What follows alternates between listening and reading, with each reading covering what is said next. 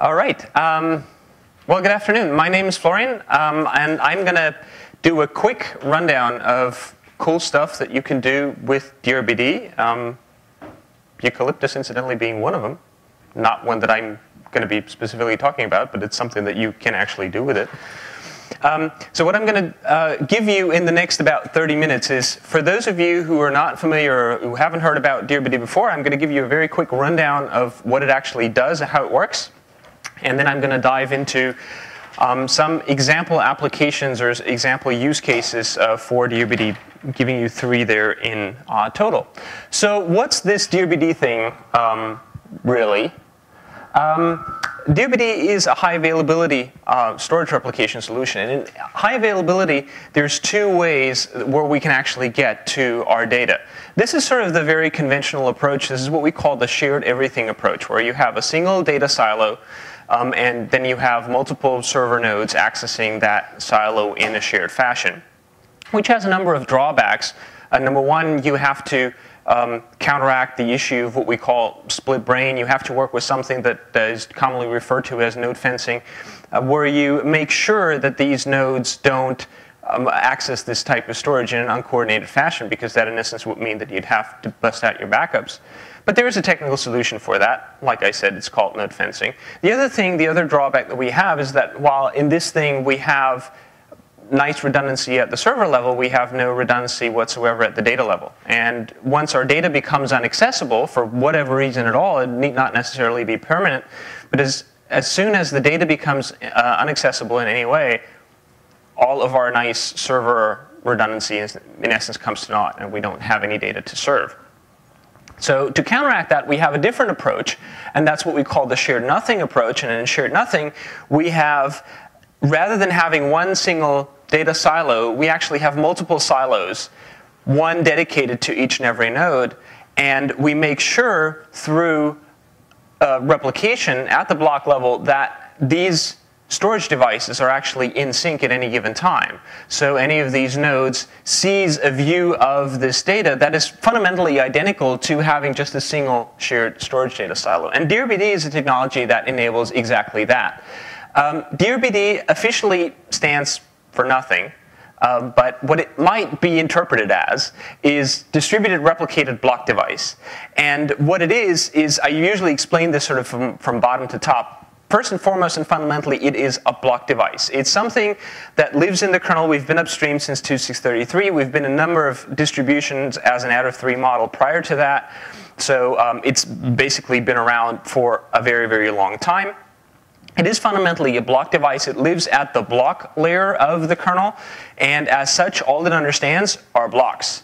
All it can work with are blocks. It doesn't know what replication means for a file system. It actually doesn't care or know what a file system is. It also doesn't care about any of its other workloads.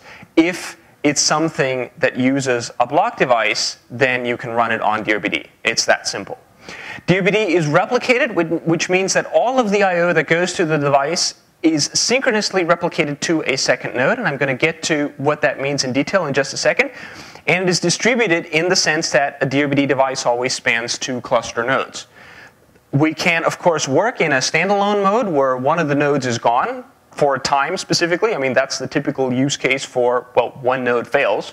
So we have to work in a standalone mode as well. But fundamentally, the device as such is always distributed across exactly 2 cluster nodes. So how does this work? Go ahead. One single device is always 2. We can use what we call device stacking, where we layer one DRBD device atop another, where we can get up to, say, for example, a 4-node redundancy. And if we want to, we can actually have part synchronous, part asynchronous redundancy. So a relatively typical use case for device stacking is you have 2 nodes in one cluster, and you have 2 nodes in a completely different cluster, which might be in a separate fire area or a separate building or in a different city, and you always replicate locally, synchronously within the data center, and then you replicate asynchronously offsite. That's another option. But for a single DRBD device, it's always 2 nodes as of DRBD 8.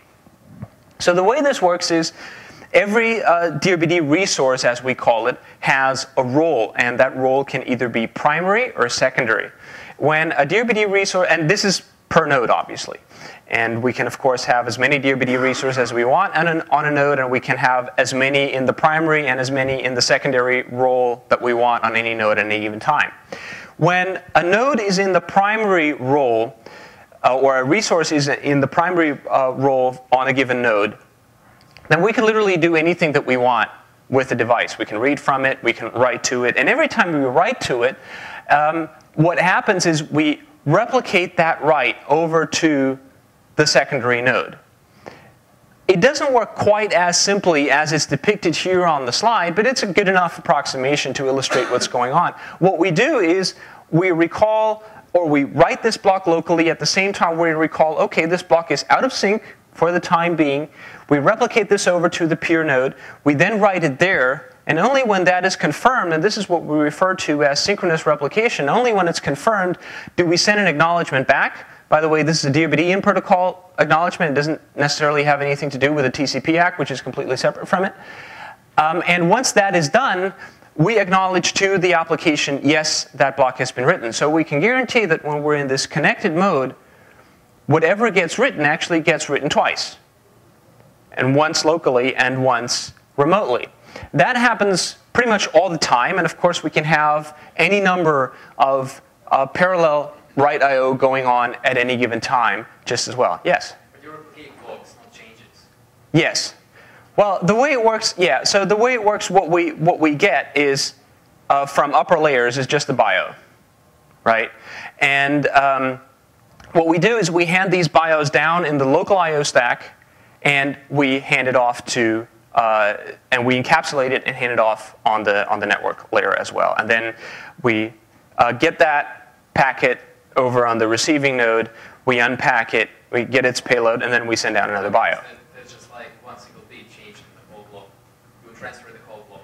Well, that's not the way block I/O works, really. I mean, the way that you write to a block device is always in sectors. And if you have to write a single byte to a block device, what actually happens is we read one sector, then we splice it that one byte, and splice in that one byte, and then we seek again, and then we have to rewrite it. I agree that this is natural writes. Yeah. This is not the nature of network.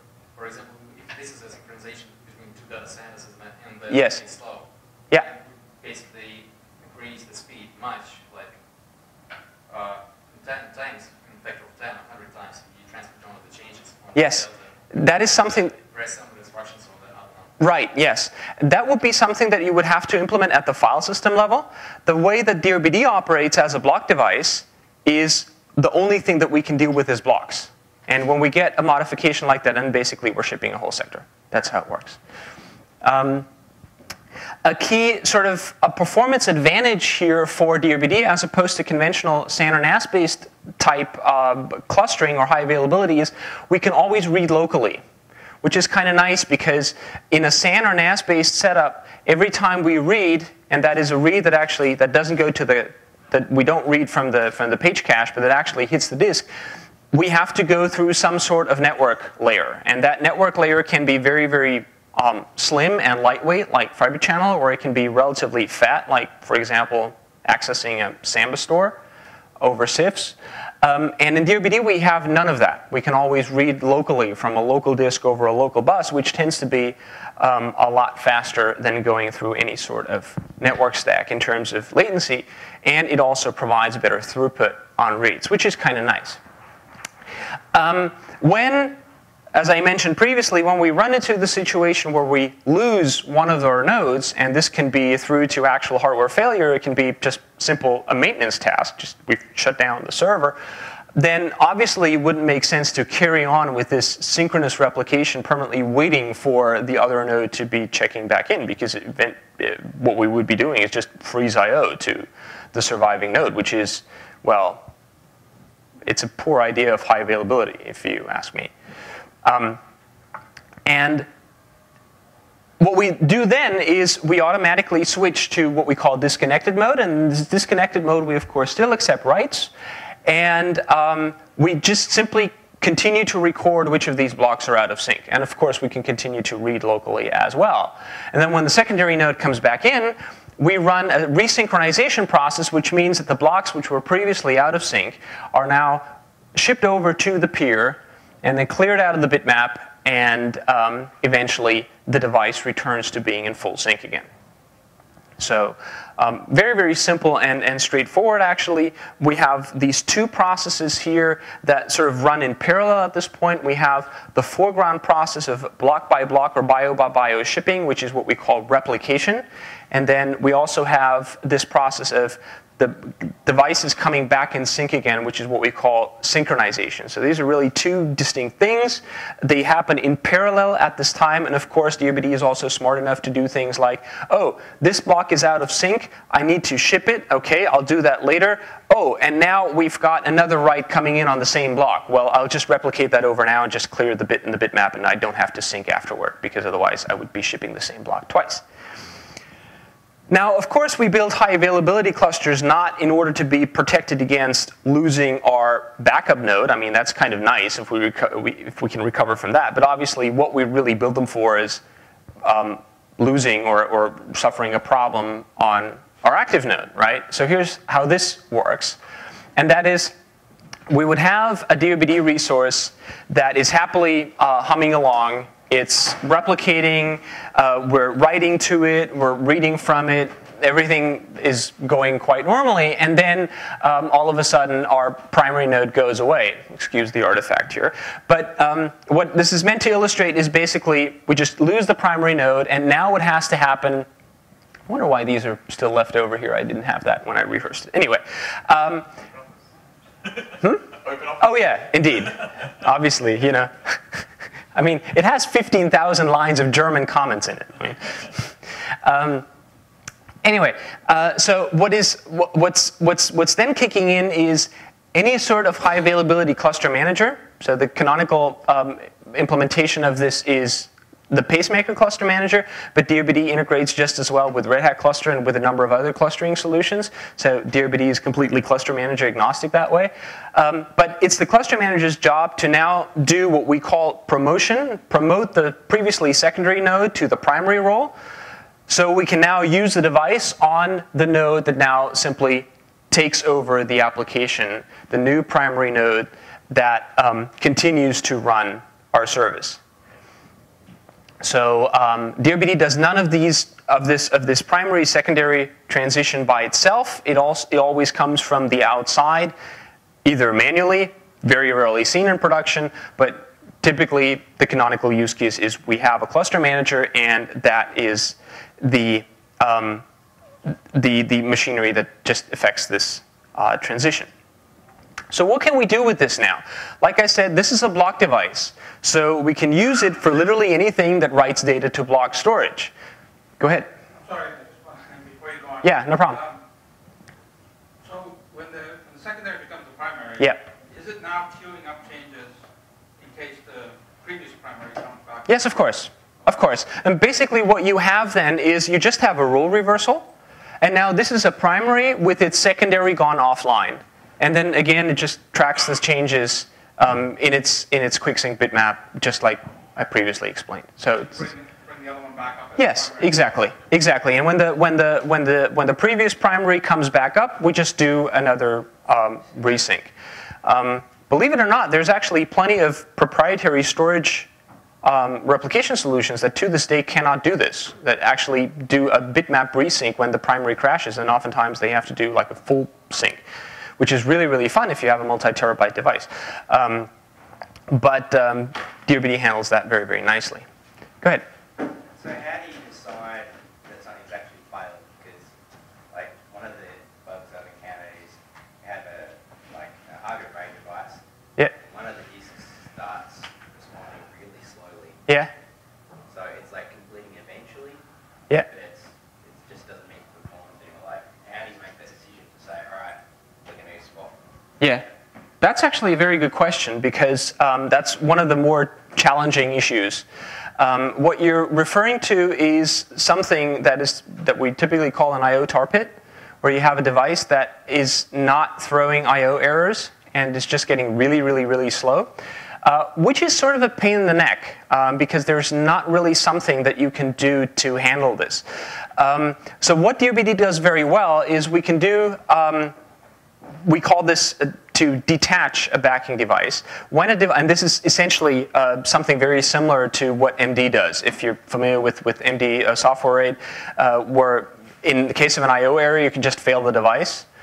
DRBD can do the same thing. We just have a different term for it. We call it detach, where if a device actually produces an I/O error, we can kick it and or literally kick it out of the DRBD resource, and we can then. This doesn't actually mean, by the way, that we have to shift over the application. We can just have the application continue to read from and write to the same block device. It's just shipping everything over the network. DRBD can do that transparently. So that's kind of neat. But the other thing is when we don't get an I/O error and the thing just gets miserably slow. And there it's basically up to guesstimating. So DRBD does have a feature where we can watch the time that it takes for I/Os to complete, and we can. It's sort of like a knockout count in boxing. And so when the count hits a certain configured value, we can say, okay, this secondary is no longer good enough, and we're just going to kick it. But it's sort of tricky. It doesn't catch all of these issues. You may have a SCSI controller, for example, that is doing its damnedest to sort of mask that problem from you, and it just gets miserably slow. Admittedly, that's sort of a tricky issue to solve. So DRBD does tend to bend over backward to catch even that, but there's no guarantees there. But obviously, there's in HA setups, there's other ways to catch that, like hardware watchdogs and that sort of thing. I mean, you could just do it yourself. You can make that yourself. Yeah. All right. So what can we actually do with this? Like I said, it's a block device. We can use it for anything that runs on a block device. So for example, we could run. This is just an overview of the stack. I'll just skip through that. We can run it, for example, for a database. I'm just using the slides that I have here for Oracle just to illustrate that we're not necessarily limited to open source software here in terms of what we can serve as storage. Obviously, this works just as well with MySQL. It works well with Postgres. It works well with Drizzle. Oracle is just an example. So here, what we would typically have is we have a DRBD replicated block device, which acts as the storage for our Oracle table spaces, redo logs, archive logs, you name it. We have all of that managed with the Pacemaker cluster manager, and we have Pacemaker also managing the Oracle database itself and something that the clients use to connect to the Oracle database, namely the TNS listener. What's kind of nice about this is that we can have all of the application servers, all the clients of that Oracle database point to just one virtual IP address that the TNS services listen on. And if one node, if we want to migrate the service, very, very simple. That's just, it's basically one command that we issue just to the cluster manager, and it will happily move all of these resources over. Now, DRBD makes sure that Oracle sees exactly the same data on the destination node, like it saw on the source node. We also make sure with Pacemaker, with the virtual IP addresses, that the service itself continues to be available under the exact same IP address, so we have to do nothing to the configuration of the application servers or the database clients. For them, it's just like, well, a brief interruption of the database daemon or of the TNS listener daemon, and it will just then continue, and the database will be none the wiser in terms of, hey, this is actually on a different physical node. Yes? You do have to flush the in-RAM cache database to disk. That is correct, yes. And you're highlighting an important point here, and that is DRBD is, I remember MC Brown did a thing for Memcache where he repeatedly kept saying, it's just the cache. I should have a lot of slides saying, it's just the block device. Because that's really what it is. It has no clue of, say, for example, file system integrity, let alone application integrity. So yes, you would have to do things like flushing, or like syncing the file system, flushing caches, etc. Which actually highlights a different issue, and that is, what if the node actually physically fails the failover process is functionally identical to pulling the power plug and putting it back in. If your application is not crash safe, DRBD won't make it crash safe. If your application is crash safe, then there is no way DRBD is going to break that crash safety, because the block device looks exactly like it did at the time when we failed over. So yes, we would have to go through, for example, a journal replay on a journaling file system. We would have to go to some rollback, roll forward, commit, whatever process in a database. And yes, this may take time. So this is actually something that is relatively important in terms of tuning specifically database applications. Database applications you typically tune to write to disk as late and as rarely as humanly possible, which is great in terms of performance. And it will also, if the database is in fact crash safe, it will also not wreck your data in case of any sort of failure, but it may hugely increase your recovery times in case of failure. So that's sort of a balancing act that you have to take into account here. If you want to make your database highly available, do take into account your SLAs, your minimum uptimes, and by extension, your maximum failover times that you're prepared to allow. So a very good point there. So that much for databases. What we can also do with DRBD and with the pacemaker cluster stack is manage virtualization. And I'm not going to talk too much about this because Tim and I have a talk about this tomorrow in the main conference, tomorrow afternoon. But the way that this can work on a small scale, and tomorrow we're going to talk about something where we can do this on a larger scale as well. You just have DRBD and storage replication, and you then slap virtual machine images on top of this. And there's a multitude of ways of doing this. You can, for example, use the raw DRBD block devices and just use those as virtual block devices for your virtual machines. You can have DRBD and then just a regular file system such as XFS, for example, and throw your your QCOW images in there.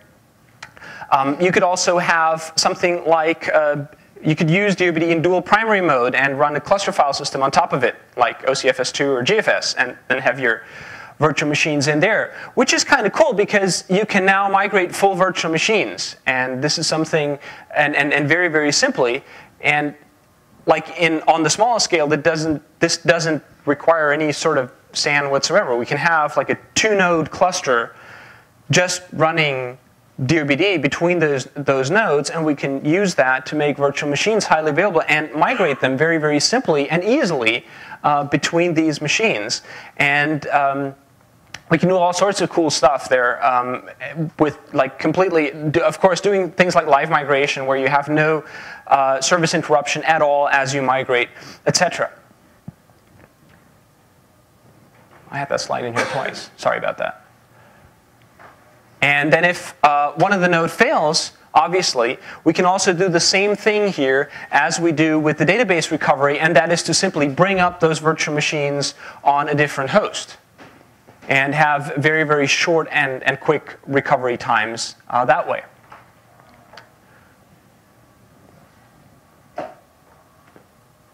And yeah, what's nice about this is this is also, obviously, I mean, this has nothing to do with DRBD, but the stack as such is pretty much hypervisor agnostic because the stack as such simply plugs into libvirt and therefore supports anything that libvirt supports. So what we've described here is it applies to Zen just as it does to KVM.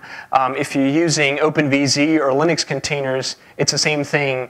So it doesn't actually, it's not even limited to virtualization as such. You can also use container-based solutions in the same vein, so to speak.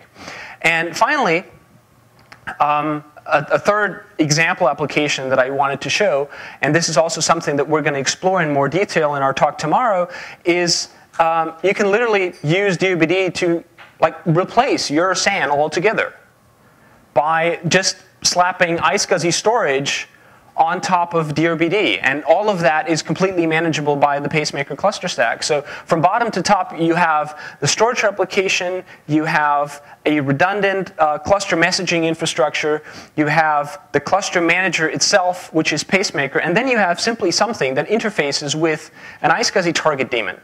And there again, we support 3 at this point. So the same cluster stack and indeed the same configuration can be used no matter whether your preferred iSCSI target is IET or TGT or LIO. All of that is fine. We support all of that. And then you can build stuff like this, where you have like a complete iSCSI SAN in an active-active capacity where you have 2 nodes.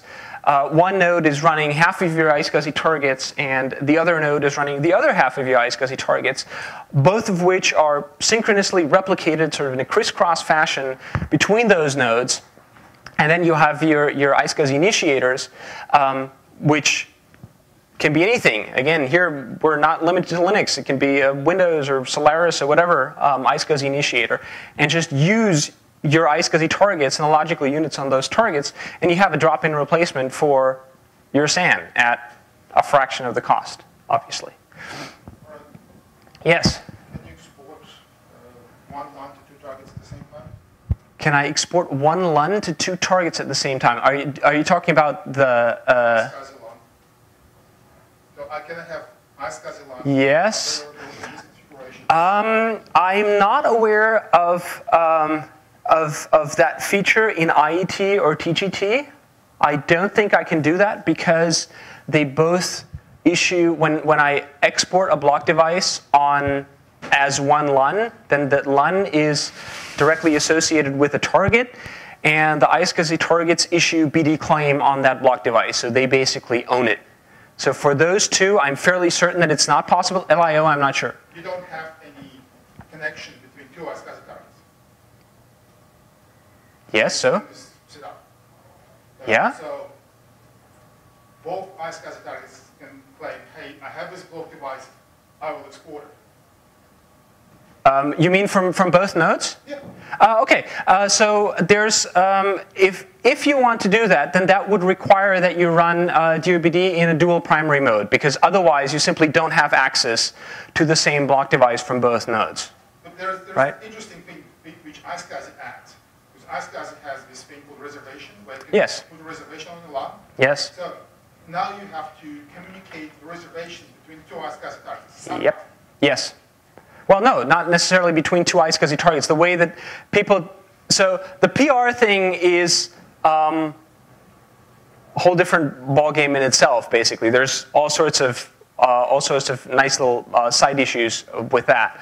But basically, the thing is, if the iSCSI implementation actually stores its persistent reservation information on the block device in some shape or form, then we're fine because we're replicating all of that along.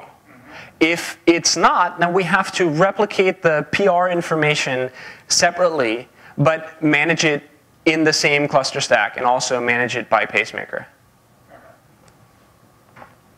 Yes, 1, 2. Yes, we can replicate asynchronously. So DRBD has 3 different replication modes, or protocols as we call them. The one that's most frequently used is Protocol C, which is the fully synchronous replication that I previously explained. What we also have is an asynchronous replication, Protocol A. The way it works is normally we write locally, we put a packet on the wire, and when it comes back as acknowledged, then we clear it from the transfer log. What we do in Protocol A is we clear a packet from the transfer log as soon as we've handed it down on the local I/O stack, and we've stuck it on the wire. Now, the thing that we stick it on the wire in this case means put it in the TCP send buffer, and that buffer drains when packets are being acknowledged by the peer. So therefore, DRBD in this configuration is as asynchronous as your TCP network send buffer is large. And unfortunately, the TCP send buffer doesn't scale indefinitely. So you can toss it up to something like 8 meg or 16 meg or something like that. but then you hit certain limits, and that's basically the limitation of our asynchronicity. But we have, there's a user space add-on product called DRBD proxy that basically takes care of that, which just buffers everything in memory. Do you have another question? Have you ever played around with using RDMA as the protocol for talking to the other peer? Sort of. For the replication itself, DRBD uses in-kernel, in essence, BSD sockets. So DRBD can use pretty much anything for which a BSD-like socket implementation exists. And one of the things that do exist that are RDMA capable is SDP over InfiniBand, and an implementation of SDP, which is a sockets direct protocol, exists in OFED, which is sort of the InfiniBand stack that ships with most distros. So if you have a reasonably recent OFED, which means 1.5 plus, then you can replicate DRBD over SDP and use all of the capabilities that are available there. But just set your environment variable to route it via SDP. Well, the way you do it in user space is typically, you have an LD preload or something. That doesn't work in the kernel. So what you have to do is you just add a keyword in a DRBD conf, and then selects, PFSDP and AFSDP from that. The addressing itself is identical to IPv4. So what you have to do is you have to configure the InfiniBand stack. So these are actual valid SDP addresses, and then you tell DRBD, okay, you can actually replicate over SDP. There's another thing they had, which is SCSI RDMA. Yeah. For writing to the actual disk. Right. Yeah. Nah. I guess you don't really need it with this. Right. Exactly. Yes. Apologies, has been covered before. No problem. How do you deal with the dual failures, i.e. failure during recovery? Okay, are you talking about dual power failure or No, what? the primary failed. Yes. The secondary failed over. Yes. Secondary is now primary. Yes. The primary comes up. The old primary Yes. comes up, starts recovering. Yeah. And then the new primary fails. Yes. What happens in this situation? Okay, so you're talking about a failure while we are synchronizing. Yes. Okay, good question, because at the time when we're doing this bitmap-based resynchronization, we have what we on the synchronization target we have what we call an inconsistent device, because part of it is up to date, part of it is in the process of being synchronized, and for an application it's impossible to tell which is which. So bluntly speaking, if you're running into a failure while you're synchronizing and you can't recover your current primary, then you're almost screwed, because on the secondary you now have an inconsistent device that you can't really use. That is inherent to all sorts of bitmap-based synchronization, so there's nothing that we can do about this, short of re-implementing the whole thing to be transactional and write log based. But the typical the typical sort of workaround to this, which is very well integrated into DRBD, is you run DRBD on top of an LVM logical volume. And in DRBD, we have certain hooks and events that fire when a synchronization starts and when it completes. And we have integration scripts with LVM that ship with DRBD, which do the following thing, and that is we start a synchronization. We now take a snapshot off of the synchronization target. So we now have something to go back to in case something fails. And once the synchronization completes, we just remove that snapshot.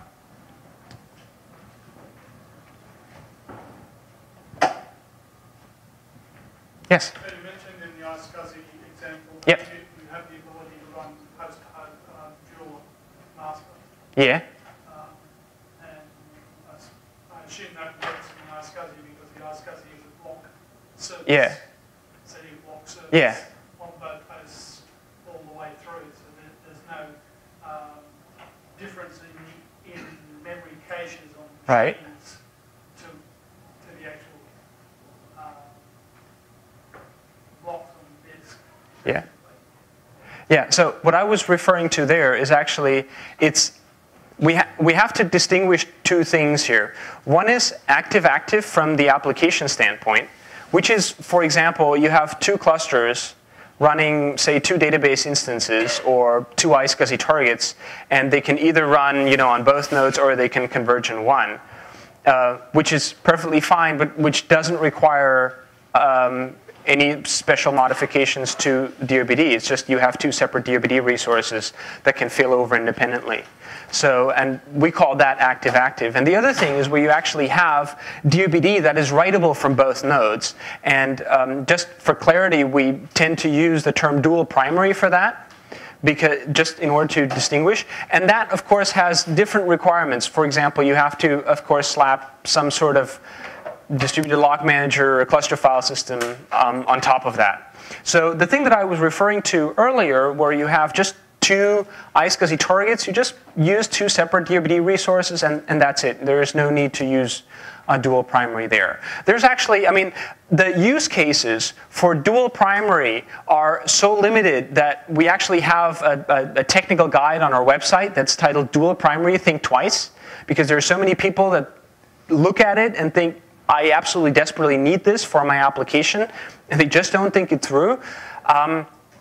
And there's much more elegant ways to do this with just single primary DRBD. One thing where dual primary DRBD is very helpful is, for example, if I want to use virtualization with file-backed virtual block devices, and I want to be able to live migrate, because then I simply have to be able to read and write, open those devices from both nodes, and the way to do that is to use dual primary DRBD, slap OCFS2 or GFS2 on top of it, have your shared clustered file system that you have available on both nodes, and then you're able to live migrate as you wish.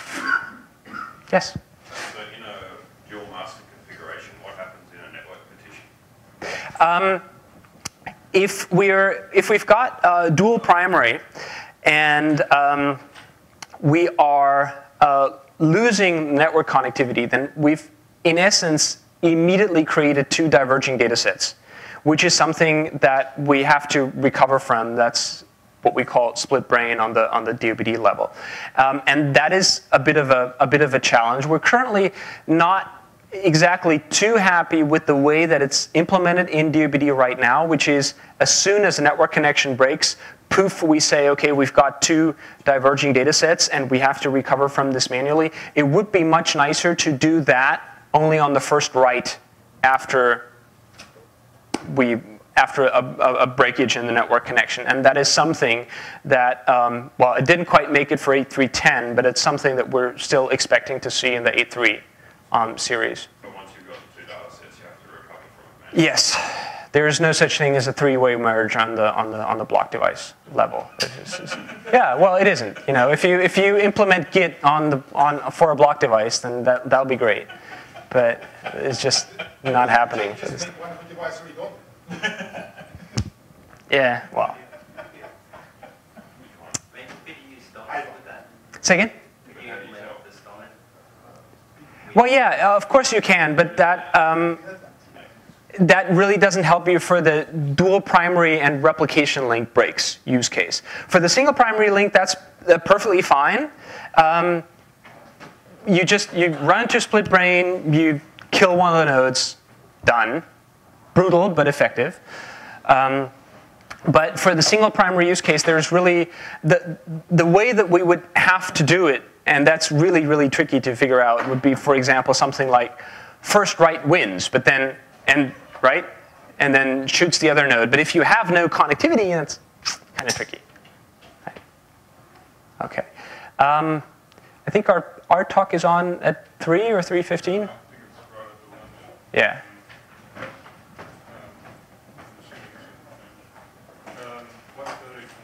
1:30. Okay, I'm sorry.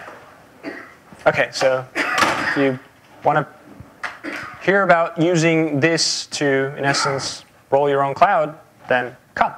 And if you have any further questions, I think time's up, but I'll be happy to answer more questions because I'm hanging around. Thank you. Thank you.